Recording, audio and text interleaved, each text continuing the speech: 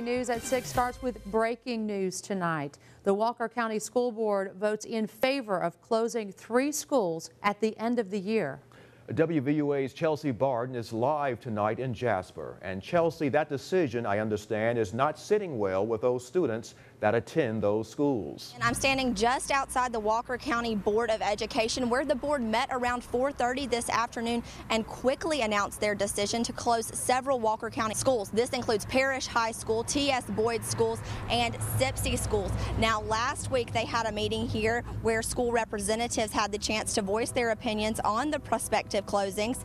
Despite their pleas to keep schools open, the board said they believe this is the best for the children of Walker County. Those who will be affected by the upcoming closings say they are hurting but choosing to make the best of this situation.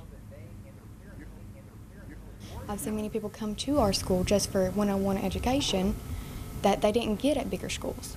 And you know, I've been there so long in this, it's crazy to think my senior year I'd go somewhere else to graduate in a different color and walk with different students that are going to disown us, you know, kick us out of their groups. You know, we're going to be odd seniors, you know, we're not going to get to do the senior stuff and be accepted into the seniors class, you know, like we would as a family. We are a family. Parrish is a family. Again, that's Parrish High School, T.S.Boyd schools, and Sipsey schools set to close at the end of this year.